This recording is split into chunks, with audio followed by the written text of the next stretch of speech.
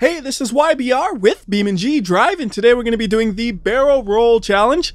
And the idea is simple. You do a roll with your vehicle, you land it, and then you keep on driving. And using ramps is allowed, so we're going to try to do a roll on that ramp directly ahead of us. The challenge sounds pretty easy. Let's see if it's as easy as it sounds. Here we go, and that is not how you do it. Are we going to land upright somehow, though? Yes, we will, so we get another attempt at this. I see another possibility right here. We just go up this and then launch off the side, and that was awful. We ended up on a roof again. So, maybe a couple of tries will be required for this. I'm sure once I get a feel for it, I'll be able to do it pretty consistently. So here we go, try number 2. My main goal here is to make sure that I actually roll over instead of just doing a half roll. There's a roll, and that's a little too much. Oh, we keep rolling, okay, and rolling and rolling and rolling, and finally stopped. So we just gotta go in between those two, and then we complete the challenge. Now, of course, this is just the bare minimum for the challenge. We'll amp it up after this, but we gotta start simple. Can we just do a regular barrel roll and land it? Here we go. Land it. That was an okay landing. How's the car feel? Feels fine. Now let's go ahead and reset this. And now let's make it a little bit more complicated. So right there, all we did was one barrel roll, and that's it. And yes, technically they're not actually barrel rolls, but let's not get into that now. Let's just call them barrel rolls, for the simplicity of the fact that the challenge was called the barrel roll challenge. So anyways, to make this a little bit more difficult, we're going to try to do 2 barrel rolls in a row, which should be pretty possible from this location. We have this ramp directly ahead of us, which we can pop off of, and I'm sure I'll be able to find another ramp after we hit this one. So here we go, roll. That's a little bit too much, and that is not even close, actually. It's a different ramp. We got to approach it a little bit different. So we're going to go a little slower than last time. We're going to exit off the ramp a little earlier so we're not as high in the air. All right, there we go. Now we got to look for the next ramp. I see a few options right here. We're just going to go straight ahead into this one because it looks like it'd be pretty easy to line this up. And then we pop off of that going about 53 miles per hour. And oh, that was really good. Except for the fact that there was a little barrier right there that ruined everything. Like, if that barrier wasn't there, it would have worked great. Now I could go and remove the barrier, but you know what? Let's try this again.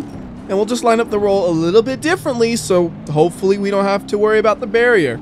I just didn't realize that when we tried that, we would actually hit that. So here we go.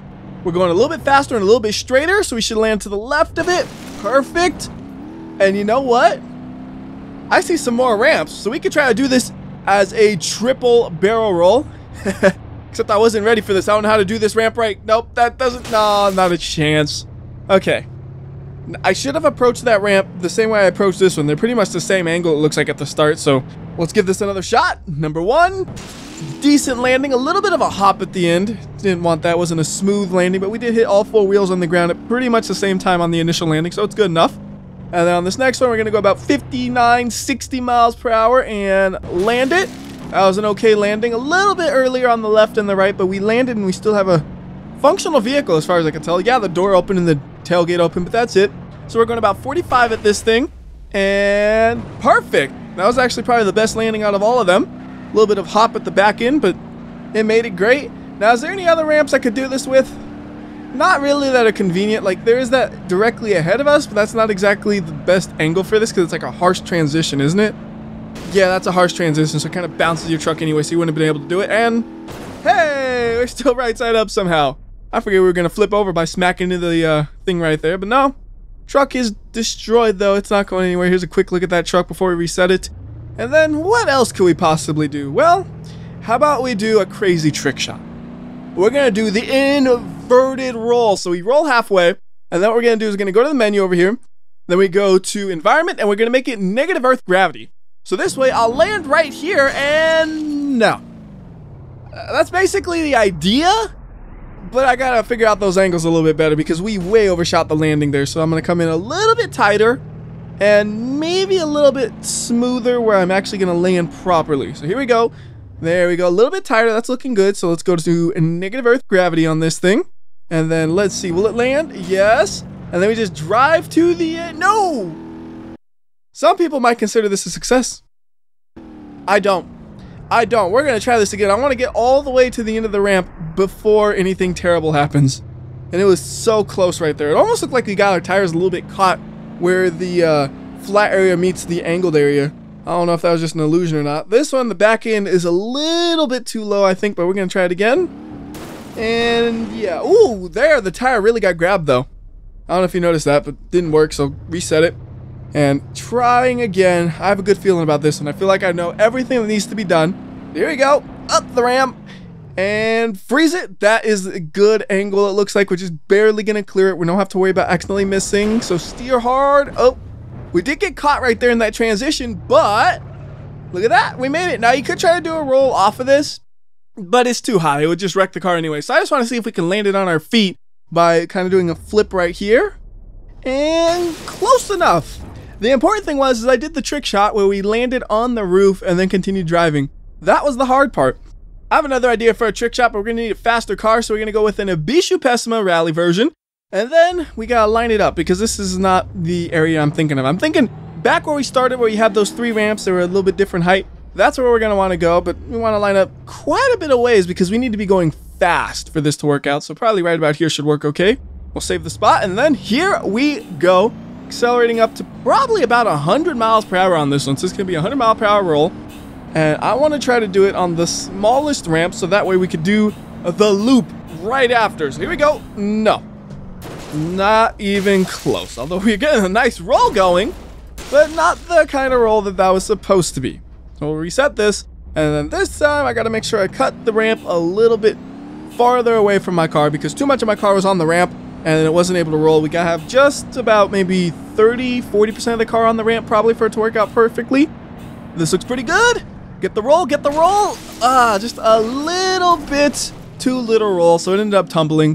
But it gives me a good idea of where I actually want the car to be on the ramp. I think it just needs to be right on the middle stripe. So you have the middle stripe and there's like 2 stripes to it. The right middle stripe. If we hit the ramp right there, that should get it to roll properly. And then we just got to make sure we can go through the loop without crashing. So let's see, can we do it? That looked perfect. Landing nice and smooth. Come on, hold on, car, hold on. Oh, I can't really see good. This is risky. Yes, yes, we made it, we made it. And then we'll go in here and just wreck this thing. We're wrecking it right there. I was hoping to get around those ones, but didn't have the traction. Just kind of came in an awkward angle. So here's a look at the damage. And then we'll reset it for the next trick shot. And then for the next one, let's go really dumb. Let's try to use a T-Series. Could you possibly flip a T-Series? I don't know, but probably not with the stock power. So we're going to go ahead and increase the turbocharger to maybe a T400. It's not the fastest there is, but it gives it a little bit more oomph. So hopefully it'll have enough speed to do a roll properly. I have no idea what kind of ramp we should even use on this thing, and it's going to take a while just to get up to speed. We just now hit 30 miles per hour, now we hit 40. So it is accelerating though. Now we're at 50.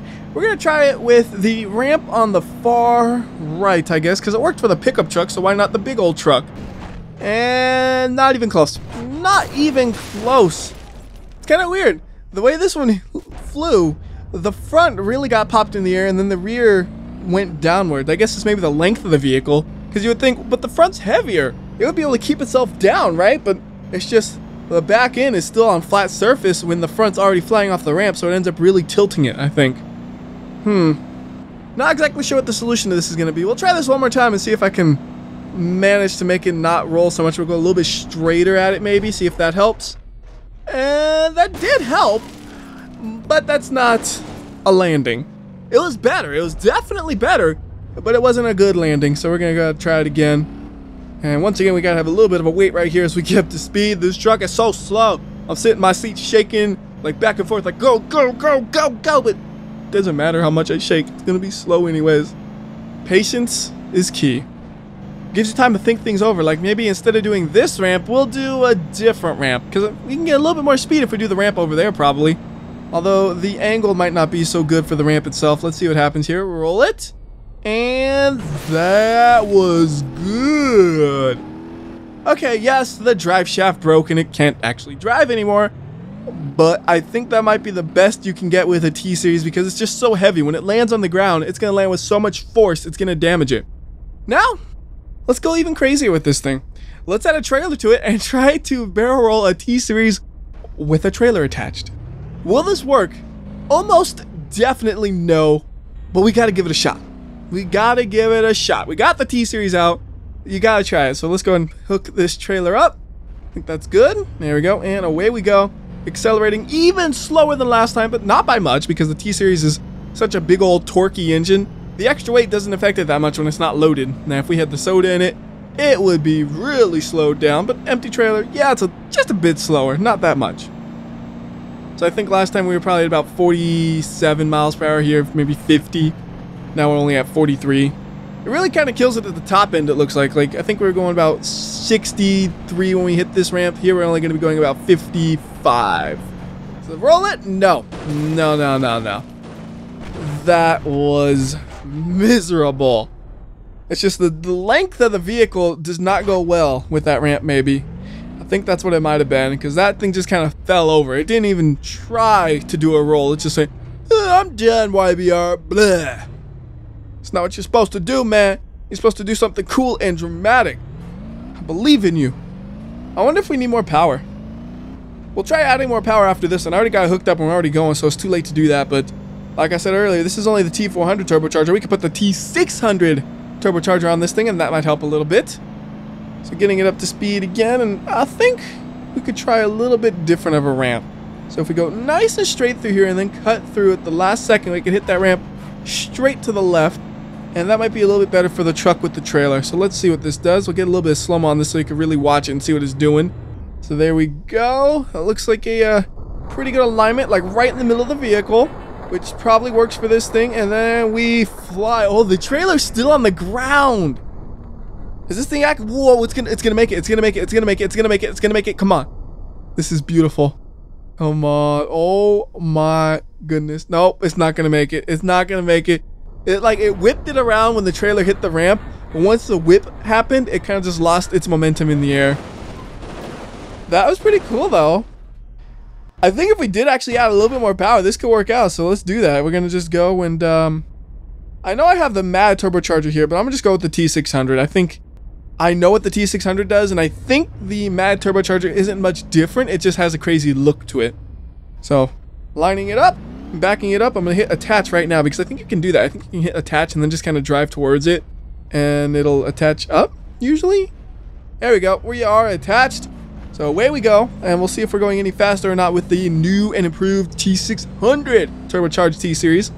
You know, we might have also wanted a extra pair of wheels in the back, instead of having a not 4x4 setup, because the rear wheels aren't actually, or the front wheels aren't actually powered.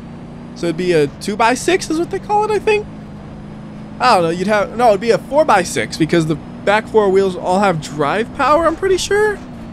I don't know. This isn't important right now. Important thing is getting this roll good. So we're going to try to go a little bit more of an angle this time to see if that stops the trailer from like jackknifing kind of awkwardly.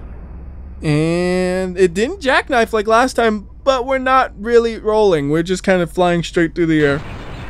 So again, that was a failed attempt. I don't think this is possible. I mean, I could barely do the T-Series without a trailer.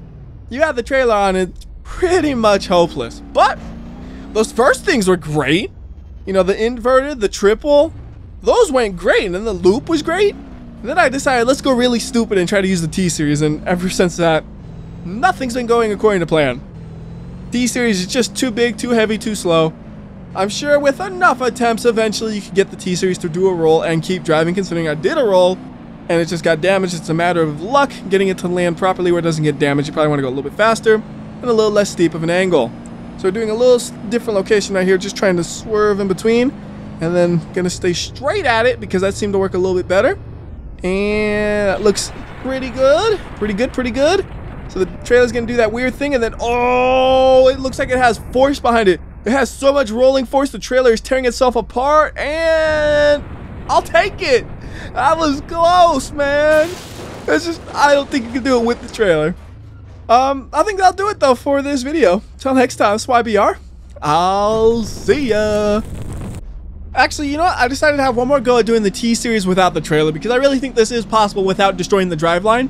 The secret is going to be just go faster.